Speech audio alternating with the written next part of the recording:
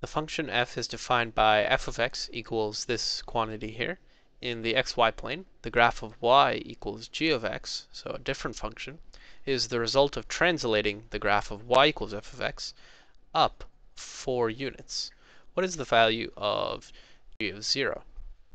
So we have this graph or equation f of x, and we have another equation g of x that is the graph of f of x but translated up 4 units.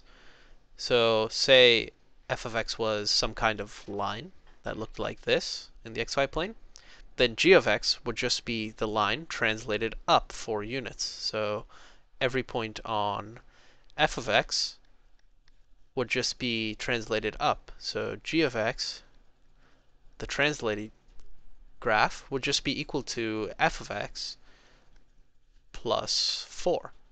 Since everything is being translated up by 4 units, all the y values, the g of x values, would be 4 units more. So we can apply that same logic to this f of x.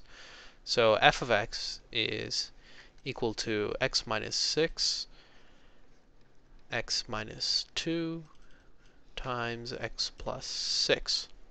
So then g of x is just equal to f of x plus 4. So g of x is just x minus 6 times x minus 2 times x plus 6 plus 4. Okay, so now we can find the value of g of 0, now that we have the equation for g of x. So g of 0 is just the value of g of x when x is equal to 0. So 0 minus 6 is just negative 6.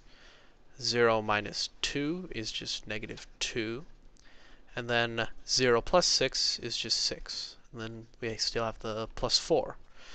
So then negative 6 times 6 is equal to negative 36. And negative 36 times negative 2 is equal to a positive 72.